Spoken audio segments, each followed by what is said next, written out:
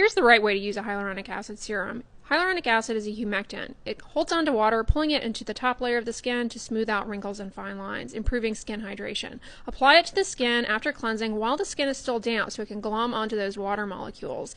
Then afterwards, apply a moisturizer on top. Moisturizers have occlusives that will trap that hydration in the skin. If you don't use a moisturizer after applying hyaluronic acid serum, it actually can end up drying out your skin even more because it doesn't have anything to trap the hydration in place.